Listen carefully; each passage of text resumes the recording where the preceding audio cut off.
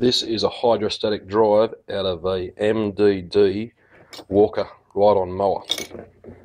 Now, I pulled it apart, just got it back together, because the bearing in this housing here has gone. Split it, pull it apart. Now, if you ever come across this problem, don't split it. What you need to do is get a puller, which I haven't bought, so I wouldn't know what you can get for it. But the bearing goes into that housing here, and then there's a spline that goes into the drive. So if you can get a puller on this, the shaft and everything comes out. And this shaft is only about 2 and a bit inches long on this particular model. Bearing comes out, there's a seal behind that. That's the older seal. The shaft was quite worn, and the pulley was twisting quite a bit. It's like new now, so it works well.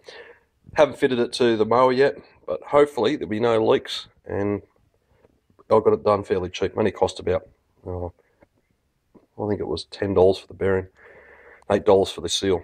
So hopefully it'll work.